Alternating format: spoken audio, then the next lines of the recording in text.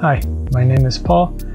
I've been Babyface's engineer for the past 25 years. I am here at Brandon's Way in Studio B. This is his personal private studio. We've recorded about everybody in this room that I can think of. So 25 years ago, everything was done on analog. We used Studio 24 tracks and also Sony 3348 digital machines. And when it came time to move to working in a DAW, we moved over to Pro Tools HD Ultimate. Back then it was just called Pro Tools. So the main reason everything is done in studio most of the time is because of the hardware. The HDX card allows us to have zero latency. Zero latency means that when a singer, for example, sings a word, he hears the word basically at the same time.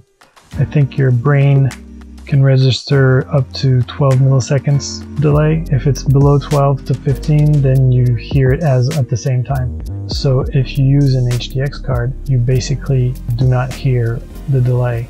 The delay that goes from the microphone to the recording, the computer, back to the headphones. The main reason we never recorded from home so far was because of latency. So when Avid announced that they were releasing a new piece of hardware called the Carbon that actually had zero latency on it and some kind of HDX power on it, I was interested right away. So now when I'm at home, I can open up Pro Tools with the Carbon and open up my sessions from work, and I can even record with zero latency.